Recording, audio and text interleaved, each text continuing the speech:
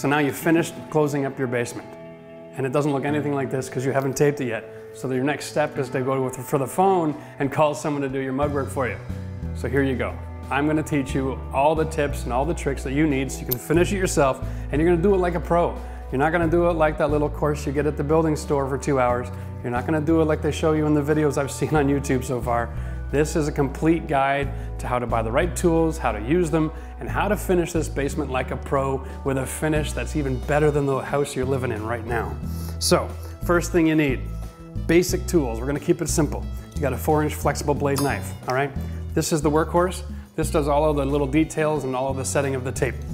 The other knife you're gonna need, and I'm gonna suggest this if you've never done this before, is a 4x10, about the same size as a heater register in your house. This should be really sharp. Now I like this one. This is a stainless steel blade. It won't rust. It's very strong. When you buy it, if you start using it right away, you're gonna get this little grainy look in the mud.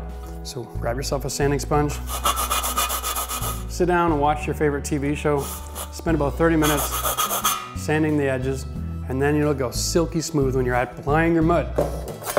That's your secret, okay? Next thing you need is a hock.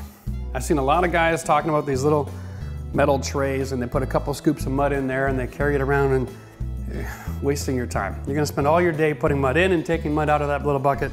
This is a hock. This is the workhorse for any professional taper. While you're working, you can also catch any mud coming off the ceiling. Brilliant, keep your floors clean. Other than that, all you really need is some mixing equipment. For the basics, we have a slow speed drill. Now this is something that I would recommend if you're gonna mix the whole box at a time. It might be a tool that's not worth investing in if you're only doing your one basement. So you can use a variable speed drill. Just make sure that you're only mixing half a box at a time so you're not overworking your drill and making it burn out. Okay, we need some sheetrock 45. And this is just a compound that comes in powder form. You're gonna add water and make your own mud. This is designed to set really quick. It has a hardener in it. So there's different applications that you want to use a hardener, and we'll go through those in a few minutes. Other than that, you need some mixing paddles, pails, some water, and a sponge. If you don't have a sponge, don't start. Go buy a sponge. Without the sponge, you can't keep the pail that you're keeping your mud in clean. It'll dry out, get crunchy, fall in your mud, and as you're putting it on your wall, you're gonna be making big lines and grooves everywhere and destroy your work. So once you've got all the basics set up, I recommend getting a platform like this as well. These are really quick and simple. They're made of aluminum and you can move that around real easy. Helps you to work on the ceiling. Step ladder will also work, but again, you're limited. You can only work in a couple feet at a time. So having a platform like this helps make the job go a lot smoother. Okay, so you'll notice when you go to the store, there's a lot of different kinds of mud available.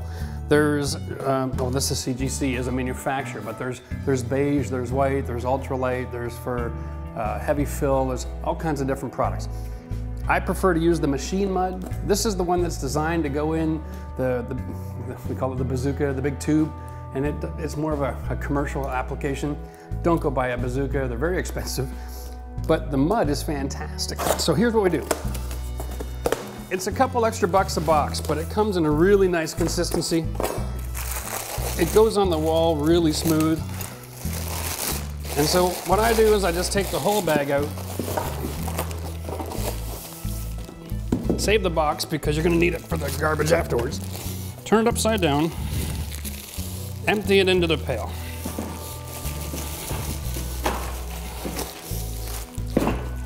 Okay.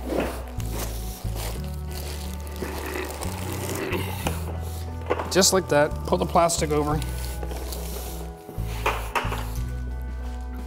That's only 25 cents of mud left. I like to stay clean. If you really want to, you can fight with that and get all the mud possible out of there. I'll leave that up to you. Now, this mud is ready to be applied. Most people just take it right out of the box and go. And they'll put it on their hock, grab a little bit of mud. It's very stiff. You see all the air pockets? And they'll just work it up a little bit and you'll see it get a little bit smoother. Okay? That's not terrible mud, but in my business, air pockets are very dangerous because what happens is it gets settled in behind your paper tape, and then after you've done your first coat, you've got to go around and cut all the paper and clean it up and then fill it in, and that's just a great big waste of time. Okay, so what we do, 1 handful, 2 handfuls of mud. That's it. That's the whole secret. Get your mixing blade in there. Stick on your slow speed mixer. Now, hold on for dear life. Squeeze with your legs. Start near the top, really slow. Work that water through. All right, and then just kind of finish whipping it up.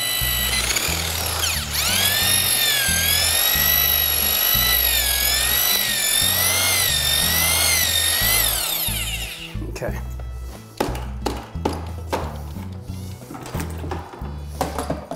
Put your blade back in the bucket of water, keep that clean. Now I'll show you the difference. It's already silky smooth.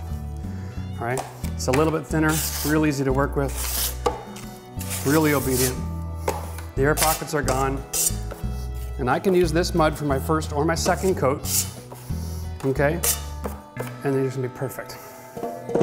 Now for my final coat of mud, we wanna go even thinner because the last coat is really the one you're sanding. I'm not a big fan of sanding in between coats. I like to do clean mud work. So what I'll do is I'll take another 2 handfuls of water and I'll mix this one.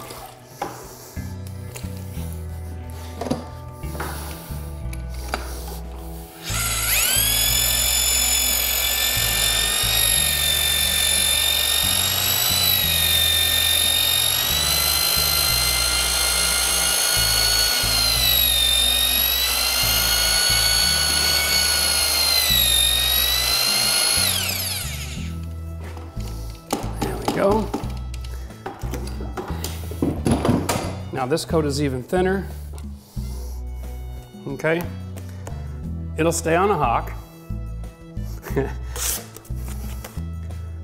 but it is really soupy. That's a perfect finished coat. When that's dry, you can sand that with relative ease, and if you have a nice clean application, you hardly have to sand it at all. So, before you begin, the first step is actually to fill all your gaps. So anywhere where your drywall has been installed on a bit of an angle and opened up a hole, you want to fill your hole. And you want to use something with a hardener in it because when you're taping, if you fill it with regular mud and then apply your tape, the mud will shrink as it sets, it'll pull away from the tape and you'll get an air pocket. So what we do, take your knife. Now when you're mixing a dry powder, you always want to add a little bit of water first.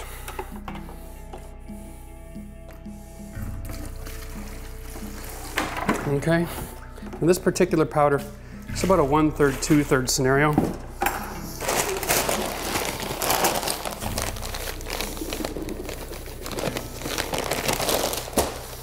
Again, we're going to use a smaller mixing blade here. You could even use a paint mixer or a grout mixer.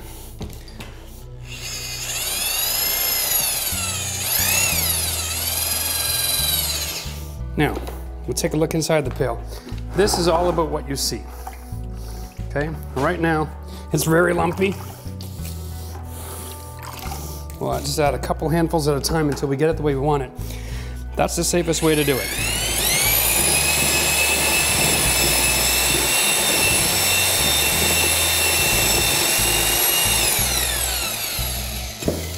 And there we go.